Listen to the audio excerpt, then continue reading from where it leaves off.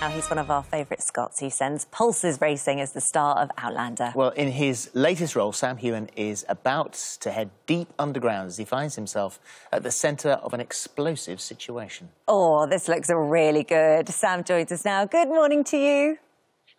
Hey guys, how you doing? All good. Very good, thank you. So, I mean, there is no doubt that this is an action film. However, you say it's slightly different because you get into the mindset of the characters a little bit more.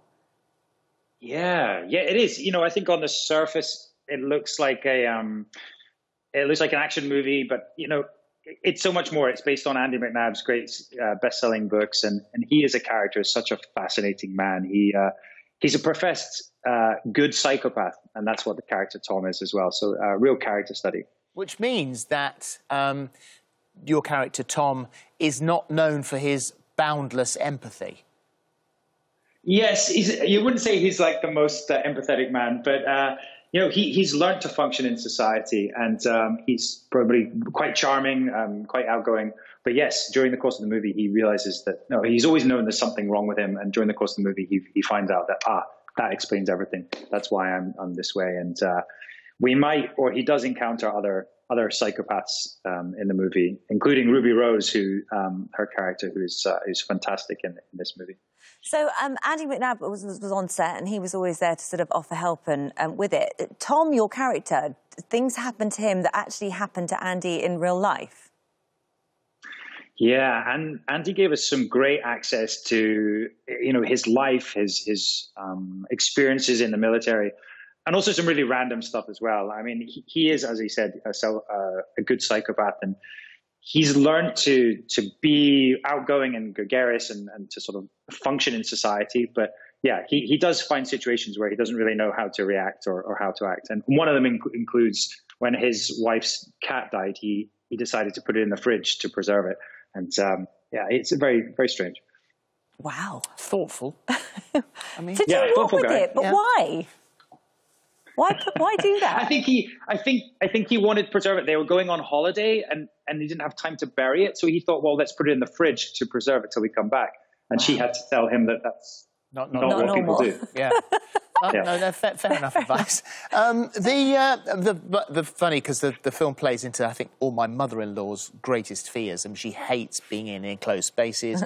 we took the family to Disney World, Disneyland in Paris, and going under the Channel Tunnel was terrifying for her. But to stop the train underneath there as part of it, I mean, that plays to a lot of people's really big fears.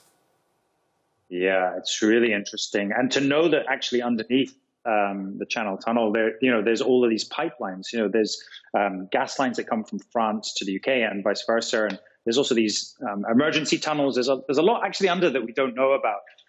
But these mercenaries do know about it, and they're there to blow up the pipeline. So thankfully, Tom is on the train on his way to Paris and saves the day.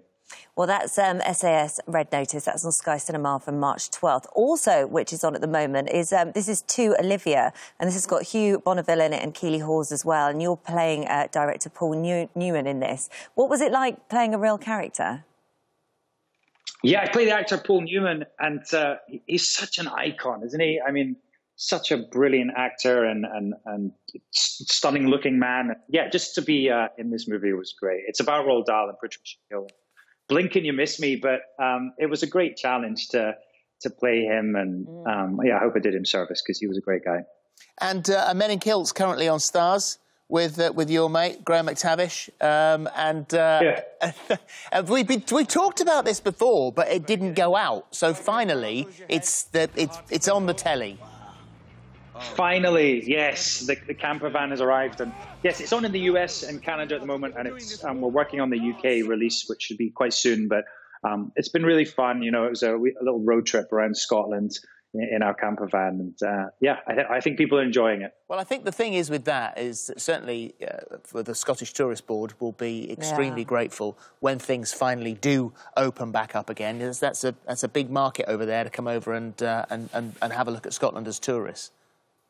I think right now, people can't travel, and certainly what maybe the show can do is show that you don't need to go abroad. You can literally, as long as you've got a good traveling companion, go on a road trip, and the characters and the people you meet and the places you'll see are, there's so much on our doorstep. So Britain is a great place to explore.